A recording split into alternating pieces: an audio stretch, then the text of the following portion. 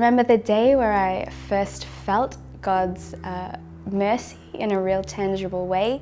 I went to World Youth Day in Sydney in 2008, and this was probably the first time that I felt a real call to go to confession and just lay my heart before the Lord. And so I went to the sacrament of reconciliation, and I just remember crying and crying and crying my eyes out after going through the examination of conscience in our journals. And I remember going through the list and thinking, I feel like I've done every single thing on this list. So I brought the journal with me to the priest, and I said, Father, forgive me for I've sinned, I've done this and this and this, and just went through the list. And I just remember this real feeling of peace come over me, and I remember walking away from this confession with a real lightness, like a real load had been lifted off my shoulders. And I think for the first time I realized